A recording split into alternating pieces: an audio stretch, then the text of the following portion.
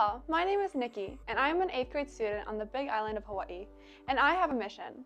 My mission is to create a plastic-free island. My motto is just refuse plastic. What are plastic bottles made out of? The most commonly used type of plastic is known as polyethylene terephthalate, also known as PET or PET. A plastic bottle, regardless of being PET or not, takes more than 450 years to decompose. More than 82 million metric tons of polyethylene terephthalate is produced globally each year to make single-use beverage bottles, packaging, clothing, and carpets, and is one of the largest sources of plastic waste. In 1960, the US alone created 360,000 tons of waste. At that time, the population of the US was a little over 180 million. That means each person produced only a little over 4 pounds of annual waste. By 1970, the US produced almost 3 million tons of waste, and the population of the US was 203 million. Each person produced about 28 pounds of plastic waste per year. By 2018, the population of the US was 326 million people, and we created more than 35 million tons of plastic waste, which is about 215 pounds of plastic waste per person per year. How did this happen? We became more reliant on plastic, and our lifestyle and habits changed. Many of you might have heard of the 3R framework: reduce, reuse, and recycle. This concept made us feel a little better about continuing and increasing our consumption of plastic water bottles. However, if you go to 3rinitiative.org, you will learn a secret that I just learned that almost no one knows. This framework was created by water bottle manufacturers themselves, including companies such as Nestle and Danone. This is all misleading. It appears that this turned out to be a manipulative strategy made by plastic manufacturers and big oil companies to make us, the consumers, feel less guilty about buying plastics. According to the United States Environmental Protection Agency, the truth is, only less than 9% of plastics gets recycled every year. I quote from an article on plasticnews.com. As of 2020, California's top law enforcement agency is launching an investigation into whether the petrochemical industry deceived the public over plastic recycling, and its first action was to subpoena ExxonMobil Chemical Company. I propose the following solutions. Number 1. Work with the municipal water companies to test their water quality and build trust with the consumer, and educate them as to the quality of their drinking water.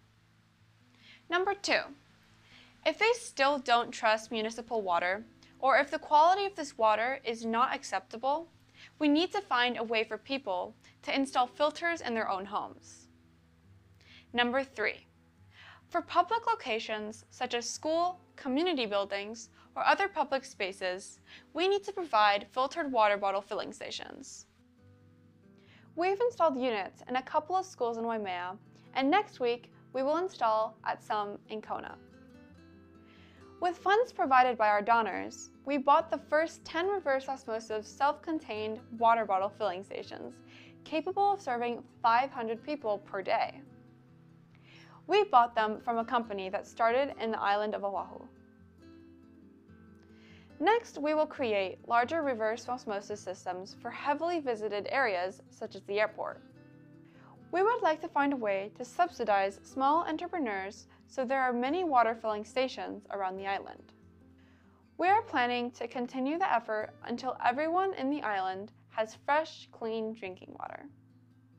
Once we achieve this goal, there will be virtually no need to buy plastic water bottles, with a small exception of an emergency. At this point, we will start working with policy. I have just reached out to a Hawaii State Representative, Sean Quinlan, and his office, and I have an appointment in the next few days to discuss how students like myself can collaborate with his office to pass the bill. Here's some information about the bill published in local journals in February 2022. Lawmakers are considering a bill that would ban plastic bottles in Hawaii over the next 2 to 3 years. If passed, it would be illegal to manufacture, distribute, or sell single-use plastic water bottles smaller than 16 ounces by 2024, and bottles 16 ounces or more the following year. Hawaii State Representative Sean Quinlan, who introduced the bill, said society is addicted to plastic. The goal of the law to shift our throwaway culture mindset to protect our health and environment. We are finding plastic all over our beaches and all over our waterways and our ocean, Quinlan explained. When we dissect sea turtles, we find plastic in their stomach. And a study just came out. It showed that we have found microplastics in women's placentas. It's very scary. According to Reuters, every week, each of us consumes 5 grams of plastic. That's about the same weight as a plastic bottle cap, and enough shredded plastic to fill a porcelain soup spoon. Every month, each of us consumes 21 grams of plastic. That's about the same weight as 5 casino dice, and enough shredded plastic to half fill a rice bowl. Every 6 months, each of us consumes 125 grams of plastic. That's enough yellow shredded plastic flakes to fill a cereal bowl, as pictured below. Every year, we consume 250 grams of plastic. That's a heaped dinner plate's worth of shredded plastic, as pictured below. Every 10 years, each of us consumes 2.5 kilograms of plastic, which is 5.5 pounds. Reuters did not have enough shredded plastic to weigh in order to visualize this comparison. However, a standard life buoy weighs 2.5 kilograms, so we found one of those. In our lifetime, each of us consumes 20 kilograms of plastic, which is about 44 pounds. The average human lives for 79 years. Using the current estimate of microplastic in our diets and assuming the situation doesn't improve or worsen, that equals to 20 kilograms of plastic consumption. I just learned what MSW means. It's the acronym for Municipal Solid Waste, which means trash. This chart shows the different types of trash that went into the landfill in 2018 in the US. As you can see, plastics are 18% of all landfill, and therefore the second largest component of all the landfill in the US. However, most of the other ones are compostable, which means they will disintegrate into non-toxic natural elements. However, plastics, as we just learned, takes 450 years to decompose, which basically means it's not decomposable.